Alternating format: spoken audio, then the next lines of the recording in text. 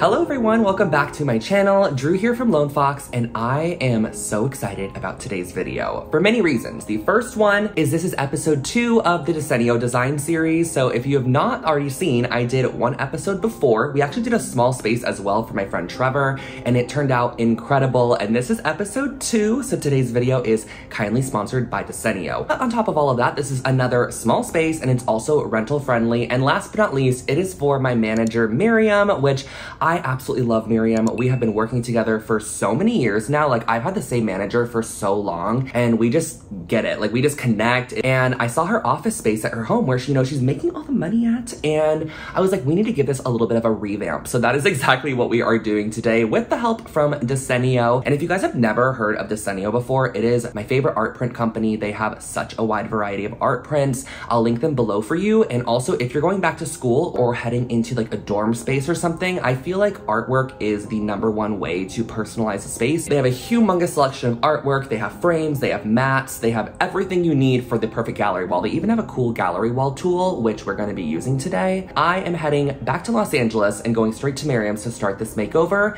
And the thing is again, like the last one, I have absolutely nothing. I have zero. All I have is the artwork that I ordered, and I know that I want to paint the room. So we're just gonna go from there and see what happens. So let's get going. I just got over to Miriam's and I'm in her small office space. So I already went ahead and kind of removed some of the decor bits that were up here, just kind of cleared it out a little bit. But I'm gonna pop up some of the befores of this space so you guys can get an idea of what it looked like. It is about 7 feet wide by 10 feet long, which is a great size for like a little office space. There's enough space back here, as you can see, for like a little sofa, like a settee as well, which I love. And I'm kind of thinking I'm actually gonna swap the desk from this wall to this wall because we have the wood over here, which is fun, but we have some prints from Desenio that I want to kind of get an idea of how they look over here, just in terms of laying them out to select a paint color, because we are going to be painting this space. I think that's gonna make the biggest impact in here. And believe it or not, they actually framed these ones for me. They have that option on their website if you want them to be framed or matted, or you can also just order the posters and the frames and the mats yourself and do it yourself. But these ones I had framed and they look so good. Over on the Desenio website, they have this great gallery wall tool, which actually lets you choose between a couple different layouts for a room, and then you can choose between frame orientations as well, or like gallery wall setups essentially. And I love how you can place in them the different art prints that Desenio offers, and you can filter between colors or add your favorite prints that you've already hearted on their website. I love how it just gives you a visual, so you don't have to Photoshop anything or blindly imagine what your gallery wall will look like. So once you have all the prints that you like for your selection, I also love how it lets you choose a frame option, so you can kind of pick between and see what frame works best, and you can add all of it to your cart in the end if you love the wall. This is the first print, the largest one. I love this one so much. I actually used one of these pieces in Trevor's place, like from the same artist that Desenio has. Here is another one. This one's a composition, which I love because it's just kind of random. And then I have a few smaller ones as well, which can go vertical or horizontal, but this is kind of the color palette that I'm working with. Open, full discussion. I'm kind of wanting to do a blue in here though. I think that would be so pretty. And I was also thinking that kind of a pale yellowy tone. Kind of loving this sky blue shade. I've been wanting to do a space kind of similar to my breakfast nook because it's one of my favorite spaces I've designed on my old breakfast nook at the apartment. I just loved the blue in there so much, and I feel like this blue could be a great kind of starting point for this room. I'm painting everything except for the wood paneling on the left of me.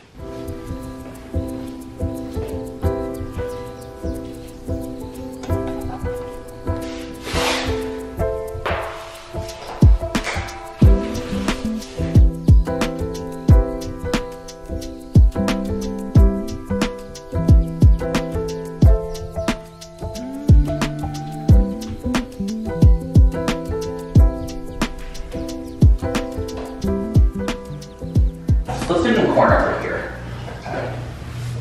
Okay. I love it. I love it. I love it. It's so good. It's like a grayish, like a bluey, minty, gray tone.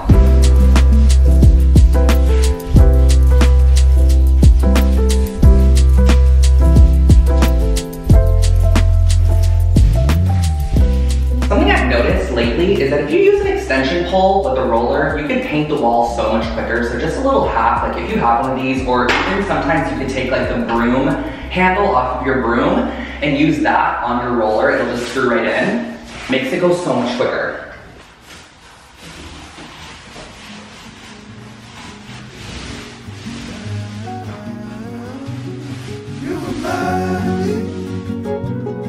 Of the days gone by, all the real good love took it up just in time. And if I show up, will you show me right down? If I make you laugh, will you give me some time? 'Cause I know that a girl like you could be falling in love with just about anyone.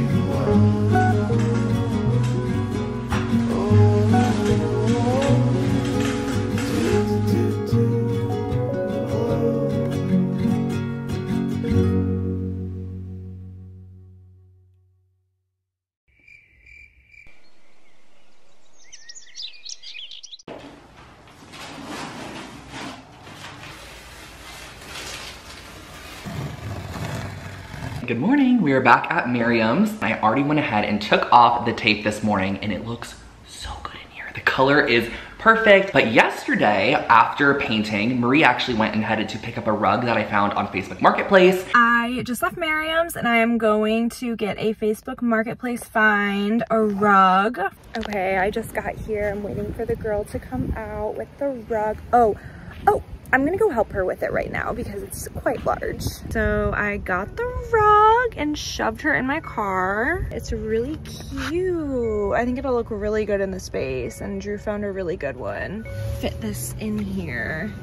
Oh, she's bendable. So we are going to place it on the ground. I ended up getting this one for $200, which I thought was a pretty good deal because it's a 6x9 rug. It retailed for over $600 from West Elm, and it's made of wool, so it's definitely high quality. It's also pretty large because in here formerly was just a skinny runner, and I want to do something a little bit larger. I also wanted to cover a majority of the floor because we have a gray faux wood plank tile floor, which is really not my favorite. A lot of rental properties love doing this, so I want to cover up a majority of that. Yeah, it's like everything you want out of an animal print without being animal print. Yeah. Oh yeah, and look, the door closes really nicely over it. All right, it is hot. My hair just goes crazy today. I apologize, you guys, but I just got a Facebook Marketplace find delivered. I got this beautiful mohair sofa for $350. People come for me when I say numbers like that, but you guys, this is a mohair sofa. I mean, you could get an IKEA sofa for $350, but it's gonna be made of polyester. This is so stunning. Look at the little mustache dip in the center. It has piping along the edges. There's even like this little wood band along all the edges as well. I have to show you the details of this sofa, but the lady said that she used it for a staging project and had it custom made. It's also 100% down as well, and our artwork is gonna be going above it. I'm gonna bring this space to life. I think I'm gonna be doing around 4 prints on this back wall. I kinda wanna do this one sideways, and then this bird one as well. And I also want to mention that they framed these. I think I did say that yesterday, but they actually framed these for me and they look incredible. The frames here are the oak frames. So I'm gonna start with our largest, hang this up, and then kind of hang some of the other pieces around it.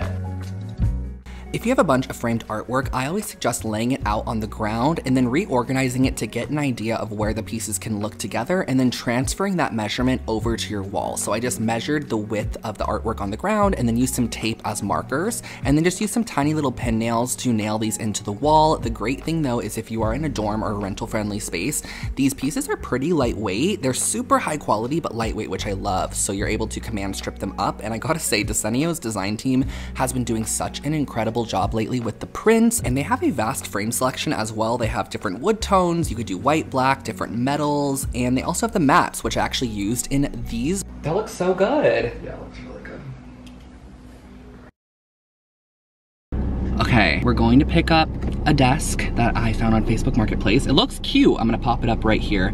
It was $225, but I got them down to $200. I'm a really really good heckler. Also, if you ever notice that an item's literally marked for like $230 or like the most random amount, it's because they know you're gonna ask them for like the most even number underneath, I swear. Here we go. Look how good this is, you guys. I love the handles and little details. Hey guys. Oh, there's literally a camera right there. I won't step on it, but totally, did I just interfere with the footage? Not at all. I just didn't want you to think I was filming you or anything. Oh, no, I was more worried I just interfered. No, you're totally fine. Bowie, do you like the desk? Do you like the desk, Bowie? Oh, so look.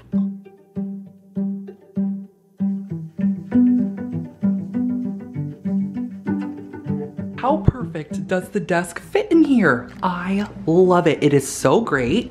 Such a nice size. We still have the sofa back here. The colors in here, I am so happy with. I love the way the desk looks. We have some like dark and depthy colors in here, but then the blue really adds a nice pop. I'm gonna be adding a light fixture here, which I found on Facebook Marketplace for $40, and I cannot wait to share that with you. Marie is actually going and picking it up right now, but I'm actually thinking of bringing back in the previous bookcase they had over here just to get some storage back in the room.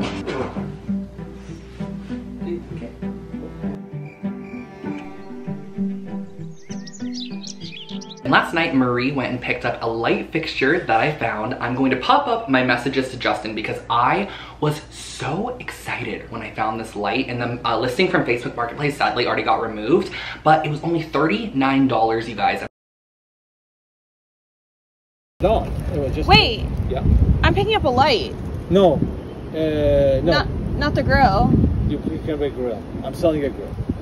That was A grill?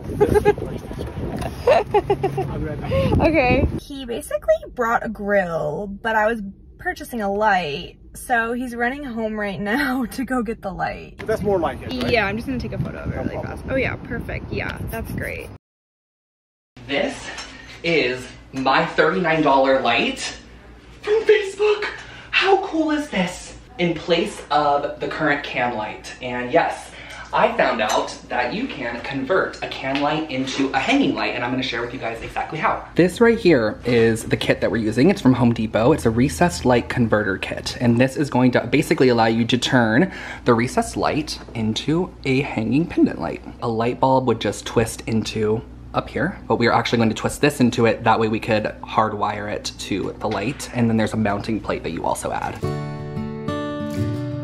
Installing this is way easier than it looks. You're just going to screw it into the light hole to start, and then there's this plate that comes with it that you pressure fit and then screw with a screwdriver to kind of fit into place, and then you add 2 screws on either side of that to mount the plate, and then there's this metal piece that goes over the top of it. I don't know why I'm explaining all of this because there are instructions that come with it, but I wanted to share with you how simple it actually was. It only took like 20 minutes to install this, and then you're going to actually use the plate that comes with the light to mount it.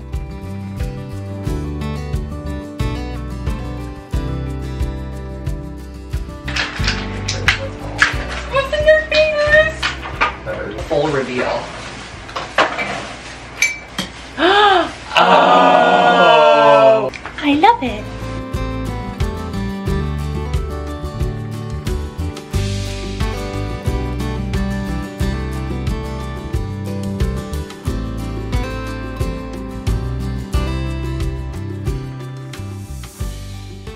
I am on phone cam again because I left my camera at Miriam's place, but I just got home and an idea popped in my head that I want to try out. So this right here is a canvas.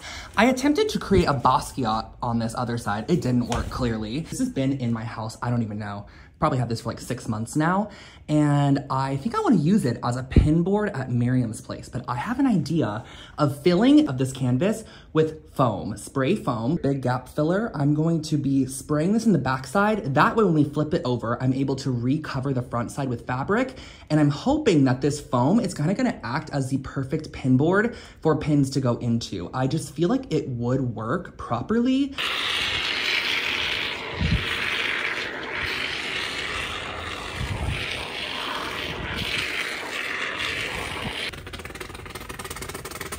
So after realizing this big gap filler would not fill the entire thing with one can, I ended up having to buy a couple more, so I brought it over to Miriam's, and I ended up using a total of 4 cans on this, which ended up only being about $22 of foam, which wasn't too bad. And then once that dried down, I went in with a knife and just cut off any of the extra that kind of overflowed over the top. This is the front side of my Basquiat, as you guys can see, but this is the back side with the foam.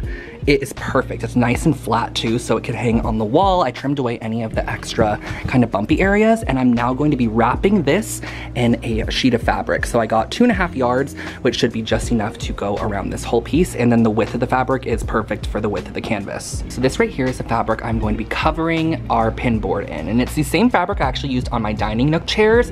I wanted something light since we do have more of like a medium tone on the wall, just to add a little bit of brightness, but I also wanted something that wasn't gonna read super stark, so I feel like the navy and the gold stripe in here goes back to our color palette.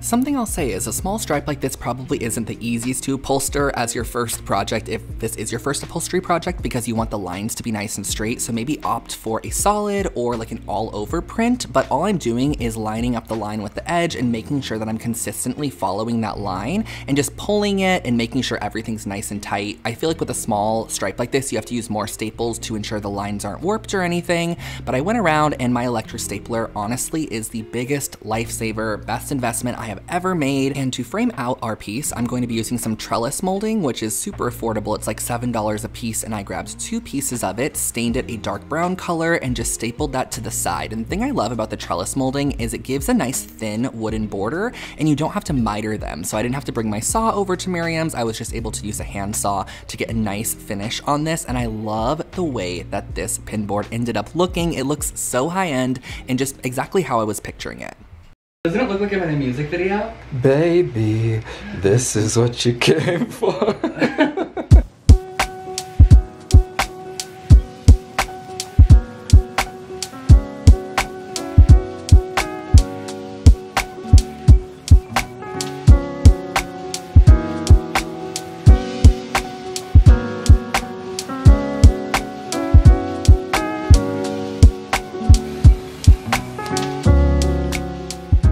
Look at the pinboard. It looks so good. I love this. I feel like it looks like such a cool elevated pinboard. And of course we have the foam in the background. So what's behind the fabric is that old painting I had, and then we have the foam back there. And the idea is that you could pin virtually anything on it and just pull it off and just kind of move things around. You can literally like put anything absolutely anywhere. It is our last day over at Miriam's, and I am gonna start hanging up some stuff on the pinboard we made yesterday, which literally turned out so good. I'm so happy with the way that this looks. If you don't want to push directly through like the paper, you can also just use like the edge of one and then just like put this on the edge to hold it in place.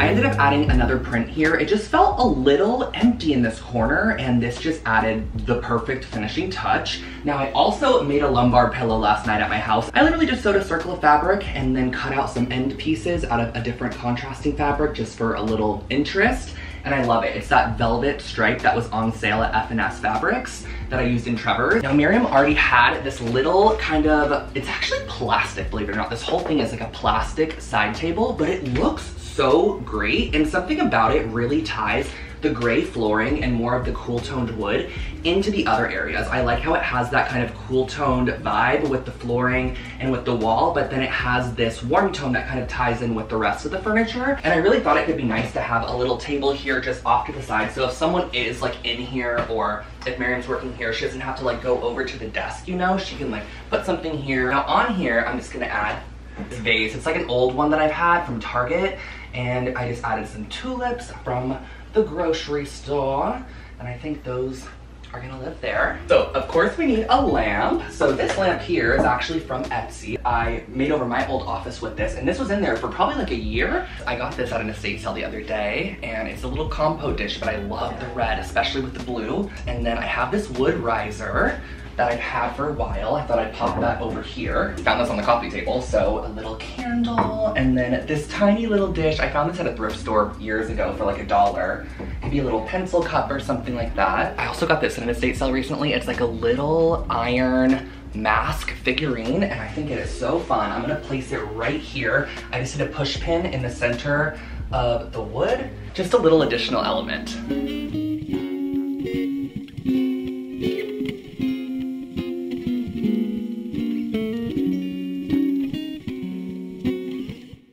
This office space is all complete, and I am in love with the outcome of this. I think it is such a unique, interesting, fun, but very, very calming. Like, the vibes in here are so calm. This blue color is perfection.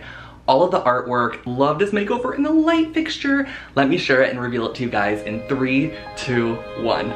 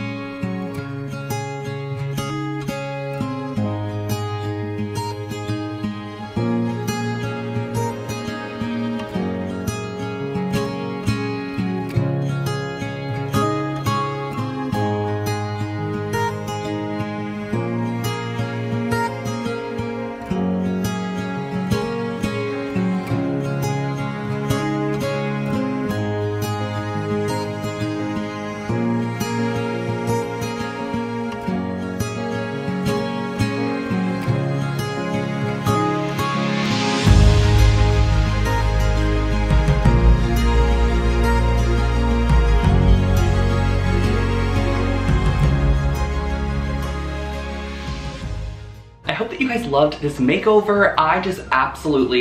I love it. I think it is such a cool outcome. The board, the pinboard, the artwork, the sofa from Facebook, the lumbar pillow, like all of the little details just meshed so perfectly, and nothing really like competes with each other. Like when you look in this room, you see so many interesting elements, but kind of how it's long and skinny, the elements just fit together so nicely, and I just love the way that this room turned out, and I hope that you guys did as well. So if you are in the market for some artwork or you want to check out Desenio, I highly suggest doing so. I will put my link at the top of the description box below for you, which gives you a major discount. And again, these art prints and frames are perfect for back to school. So if you're going back to school, you're in a dorm, whatever it might be, they're extremely lightweight, and the front's actually made of like a really clear, it's not actually glass, but it looks like a crystal clear piece of glass. However, it makes it so it's extremely lightweight, so you can use command hooks to put them up on your wall or little Velcro strips. So I will catch you guys in my next one. If you'd love to see another small space like this, or even like another type of small space, whether it's like a dining room